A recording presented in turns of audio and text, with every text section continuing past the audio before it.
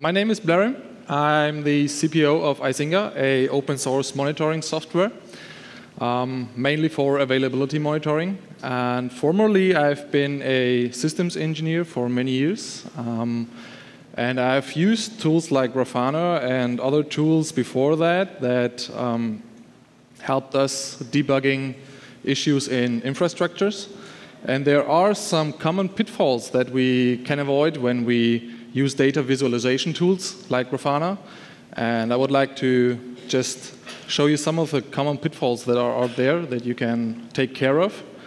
When we use data visualization, there are, if we have wrong graphs or wrong panels, wrong data visualization, that leads us to misinterpretation.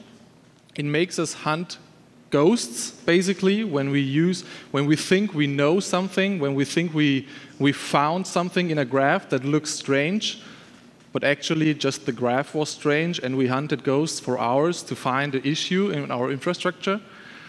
And when I started to prepare for this talk, I searched the web for the worst graph I could find. And I think I got a pretty good one. If you look at this, it's about a new law that came up in Florida in 2005 about guns. And it makes us think that when the gun law was newly in Florida, that the rate of murders by guns dropped. But if you look closely, you can see on the left side that actually they just flipped the graph. It's technically correct, but it doesn't follow conventions. And by doing that, it makes us think that actually it dropped where it actually increased murder rate by guns. And following conventions is one important part when visualizing data, especially when using this data to debug any issue in your infrastructure. So let's see an example here. What we can see here is a load graph. It's pretty small, but maybe you can see the text on the top. We can see that the load drops and sometimes increases. Looks normal at the first glance. What we cannot see here at the first point is that on the left side, the y-axis starts at round about 60. So the load is actually pretty high, but because we didn't set the correct minimum, we cannot see it at the first glance. We believe that the graph shows us a pretty normal load on the server, where it actually is pretty high, depending on the hardware, obviously.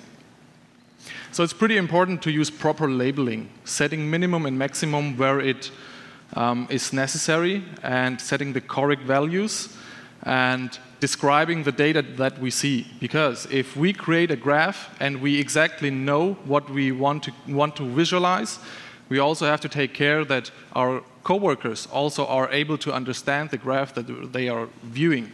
So if you're using any special functions or any special things in your graph, you have to describe it so anyone in your organization can understand them, actually. This brings me to the next point, which is comparability.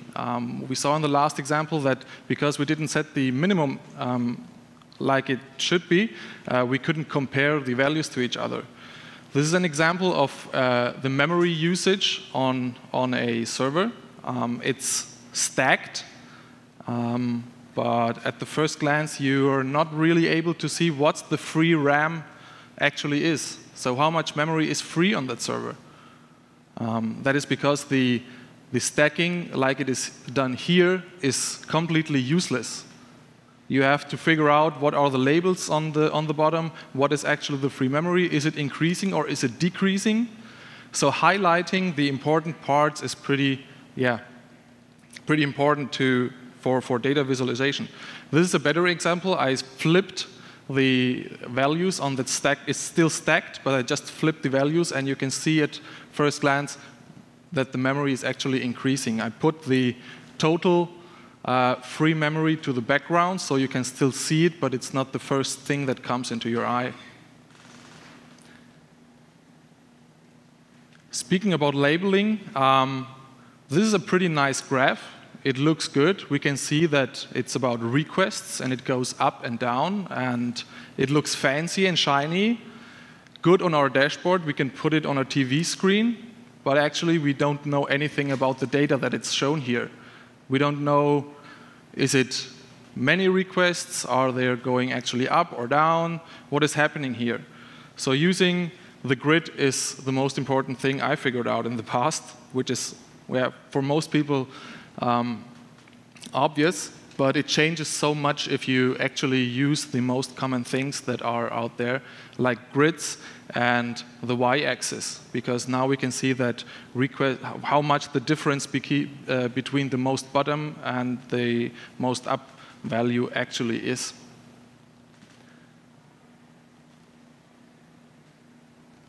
Here we can see a CPU graph that tells us, okay, there's a peak somewhere, and for comparing things, this is actually not the best thing that you can do, because in this graph there are many CPUs merged into one graph and averaged.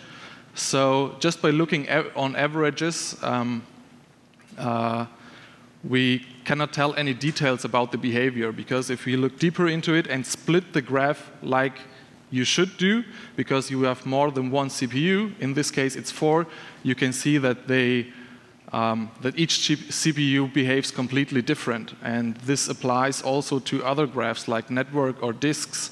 And Grafana has this feature where we can just repeat panels or repeat entire rows.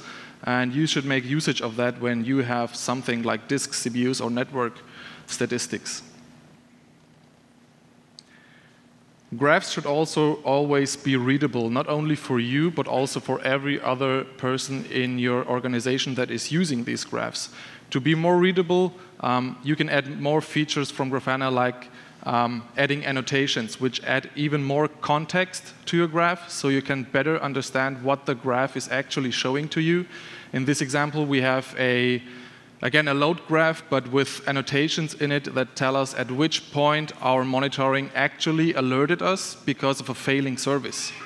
So now you can not only see what is happening to the load, but you can also see when did the monitoring alert us, at which point, and at which time frame do I have to look at the graphs. This goes also the other way around. You can also add too many annotations and too many contexts, so you always should care about how many information you add to one single dashboard or to one single graph. So the wrong way would be this. This was actually one single dashboard. I had to split it into 3 columns to fit it into the presentation. Again, it's pretty nice looking. You can see many colors and many shapes and many things, but for someone that is not exactly into the data, it's pretty useless. And that brings me to my last point. So the most common pitfall I've found out is that people try to visualize data that they don't actually know about. So with the tools nowadays, we collect many things, and we store them somewhere to use them later at some point.